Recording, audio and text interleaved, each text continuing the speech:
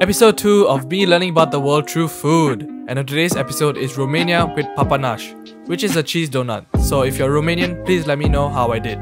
So traditionally, you'd use a Romanian cow cheese called Branza de Vaci, which is something I could not find, but a lot of websites said you could use cottage cheese, so I went with that. So to the cheese, I added some lemon zest, orange extract, sugar and an egg. After mixing, I added baking soda and flour and mixed until a dough formed, which I then left to rest. Next, I rolled out the dough into a ball and then penetrated it. Wait, no, that's not the right word. I fingered it? Nope, that's not any better. So along with the dough, I made this ball that will sit on top.